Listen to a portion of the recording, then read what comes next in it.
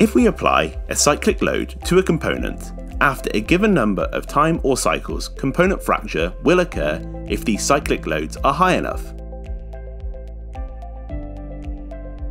Before we plot the fatigue data, it is important to first define a few terms. Here we have a constant amplitude, fully reversed stress waveform being applied. As you can see, the same stress is being applied in tension and compression, and these are our minimum and maximum stresses. The stress range is defined as the difference between the maximum and minimum stresses, where the stress amplitude is defined as half of the stress range. Finally, the mean stress, as the name implies, is the average of the minimum and maximum stresses. In this example, as the waveform is fully reversed, the mean stress here is 0. However, we can have a mean stress that is greater than 0. Having a tensile mean stress will normally cause a decrease in the fatigue life of the component.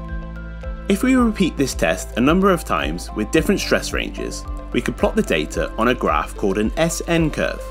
If we put the number of cycles to failure N on the x-axis and the applied stress range on the y-axis, we start to form our SN curve. Due to the cycles to failure being so large for some stress ranges, a logarithmic scale is used on the x-axis.